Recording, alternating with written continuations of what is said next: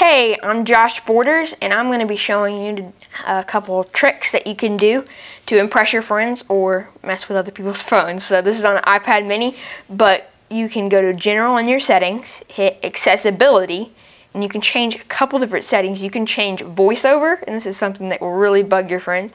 You can turn VoiceOver on, and it will actually speak to you every single word on the screen.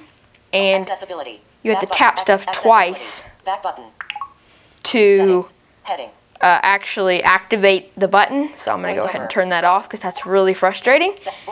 And so that's one thing you can do to bug your friends. And then look at accessibility. You can do Invert Colors, which this is really cool. It allows you to basically change all the colors on the iPad. And grayscale turns everything gray and kind of black and white. And then, so one way to get this quicker is you can do accessibility shortcuts, and this allows you to triple click the home button for these things. So you could turn on VoiceOver with the triple click of the home button, or invert colors. So I can go ahead and triple click now, and it turns on the invert colors, and then turn it off.